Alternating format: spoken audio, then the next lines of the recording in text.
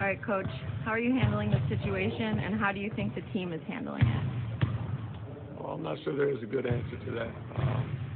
We're spending a lot of time together trying to move forward a little bit each day. This is going to take a long time for our whole team to grieve, but each day, the more time we spend with each other, and each day that goes by, it'll never be easy. But we're moving forward little by little.